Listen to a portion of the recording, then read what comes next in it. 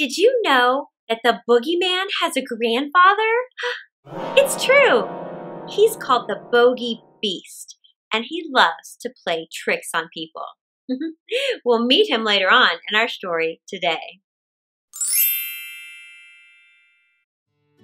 Well, hi there, Reader Adventure! Happy Halloween! And welcome to Storytime for Kids. I'm Ms McCurley, and today's story is called The Bogey Beast. It's about an old woman and a mythical trickster. And let's get started. The Bogey Beast by Flora Annie Steel. There was once a woman who was very, very cheerful, though she had little to make her so, for she was old and poor and lonely. She lived in a little bit of a cottage and earned a scant living by running errands for her neighbors, getting a bite to eat here, a sup there, as a reward for her services. So she made shift to get on and always looked as spry and cheery as if she had not a want in the world. Now, one summer evening, as she was trotting along, full of smiles as ever, along the high road to her hovel, what should she see but a big black pot lying in the ditch? "Oh, goodness me!" she cried. "That would be just the very thing for me. If only I had something to put in it. But I haven't. Now, who could have left that in the ditch?" And she looked about her, expecting the owner would not be far off, but she could see nobody. "Maybe there's a hole in it," she went on, "and that's why it's been cast away. But it would do fine to put a flower in it for my window, so I'll just take it home with me." And with that, she lifted the lid and looked inside. "Mercy me!" she cried, fair amazed. "If it isn't full of gold pieces! How's my luck?" And so it was, brimming of great gold coins. Well, at first she simply stood stock still, wondering if she was standing on her head or on her heels. Then she began saying, "Locks, but I do feel rich. I feel awful rich." After she had said this many times, she began to wonder how she was to get her treasure home. It was too heavy for her to carry, and she could see no better way than to tie the end of her shawl to it and drag it behind her like a go-kart. "It will soon be dark," she said to herself as she trotted along. "So much the better. The neighbors will not see what I'm bringing home, and I shall have all night to myself and be able to think what I'll do. Mayhap I'll buy a grand house and just sit by the fire with a cup of tea and do no work at all like a queen. Or maybe I'll bury it in the garden foot and just keep a bit in the old china teapot on the chimney piece. Or maybe, goody goody, I feel so grand I don't know what to do with myself." By this time, she was a bit tired of dragging such a heavy object and stopped to rest a while. She turned to look at her treasure. And lo, it wasn't a pot of gold at all.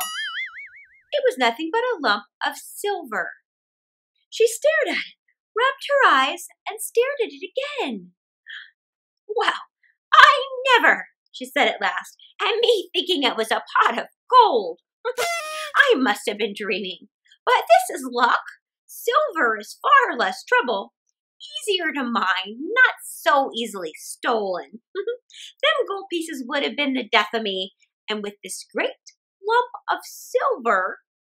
So she went off again, planning what she would do and feeling as rich, until, becoming a bit tired again, she stopped to rest and gave a look round to see if her treasure was safe, and she saw nothing but a great lump of iron.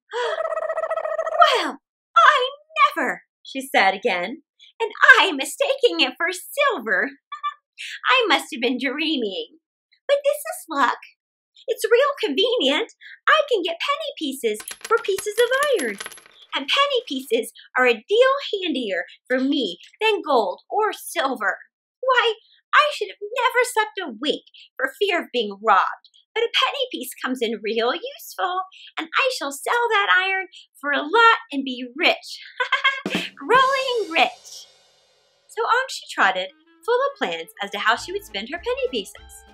Till, once more, she stopped to rest and looked round her to see if her treasure was safe. And this time, she saw nothing but a big stone. Well, I never, she cried, full of smiles. And to think I mistook it for iron. I must have been dreaming.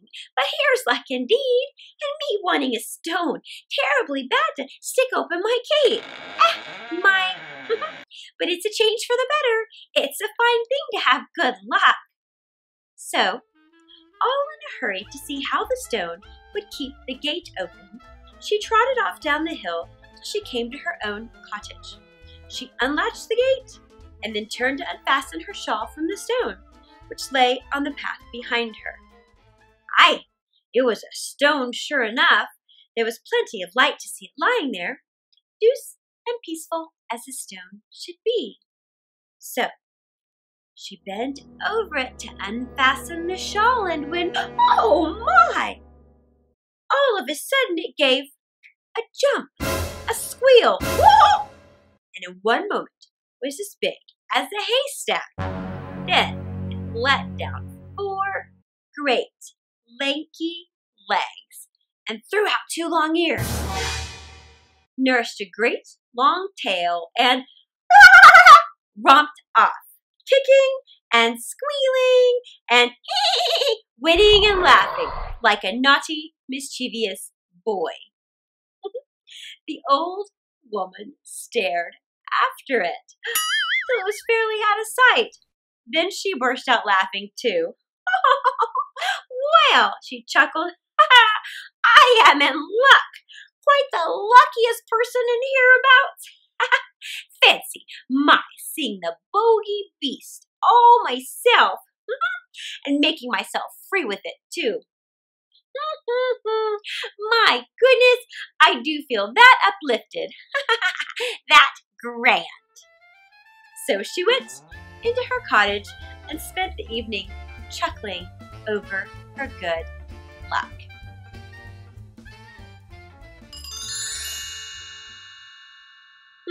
Wow, that was a fun story. I hope you liked it.